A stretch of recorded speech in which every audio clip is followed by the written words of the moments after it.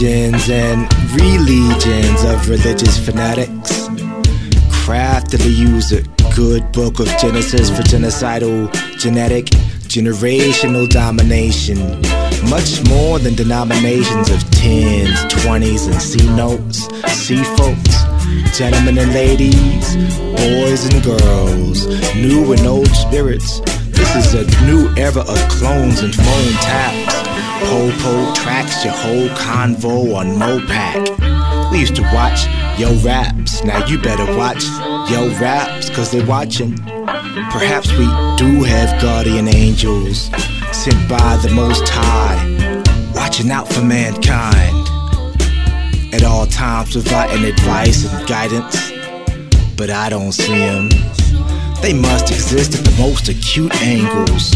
Man, it's gotta be a gateway powered by truth, tangled in faith.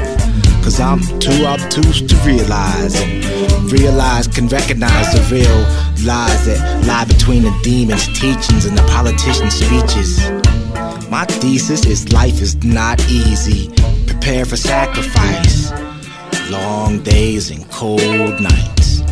We endure hardship and grow agnostic, so give thanks for logic and a God that built the 8 chakras. I'm not trying to change the world, I'm trying to reprioritize and help my fellow man with fellowship, so my fellow shipmates and I can live in peace with positive vibration.